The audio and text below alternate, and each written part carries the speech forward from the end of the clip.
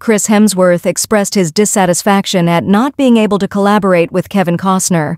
The 40-year-old star of Thor, Love and Thunder, disclosed at CinemaCon 2024 that he was rejected by 69-year-old Kevin Costner for a part in a Western he was directing because the Yellowstone actor accepted the job for himself.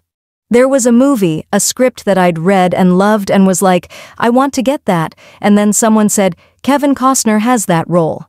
Hemsworth stated to Entertainment Tonight on April 11th during CinemaCon in Las Vegas, I would like working with him as a director. I thought, God damn it. The other day, after I tried to talk him into it for an hour, he said, I'm doing it, kid. Failed to function. I didn't understand the part, he said.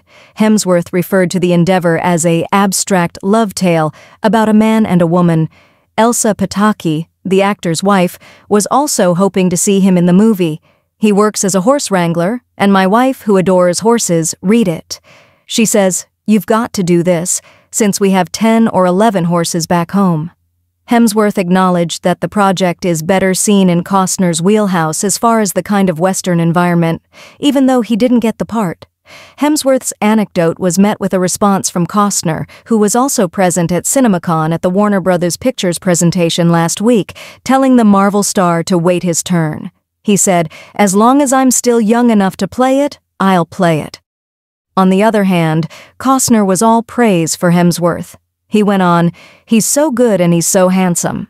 He's gonna have to go out and discover his own romantic tale. Nonetheless, I'm happy he enjoys this one. Hemsworth and Costner still have optimism for a collaboration. As the seasoned actor stated, if I reach a moment where I don't think I could do that, I would reach out.